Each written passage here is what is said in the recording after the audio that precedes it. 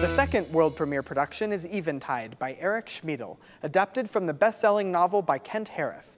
This story, set on the plains of eastern Colorado, features a number of the same characters from PLAINSONG. Here's a look at the production in a segment I like to call Easing Into Eventide. Eventide is a companion piece that follows the story of some of the major characters from PLAINSONG. It's based on the book by Kent Haruf. And it explores the diversity in this community. We explore 3 different storylines. 2 old ranching brothers, a disabled couple who are trying to raise their children, and then a boy who's being raised solely by his grandfather.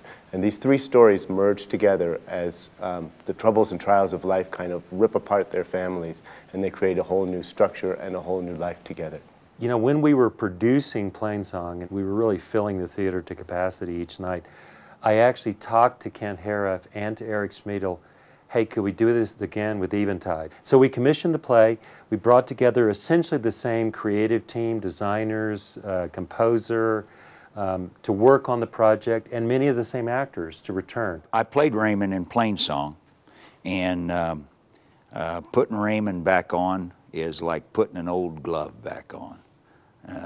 He fits pretty good. You put the boots on, you put the, I get to put the black cowboy hat on.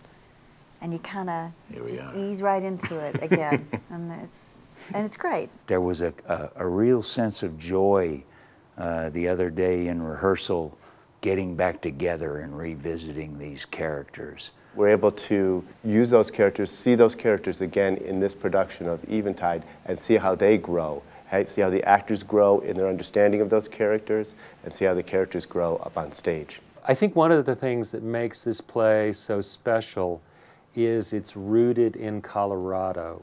And anybody, I think, that's in a western state, anybody that's lived with a farmer or knows a farmer in their past, they're going to recognize the people in this play. It's a great American tale. I'm just looking forward to getting it all together and seeing where it all fits.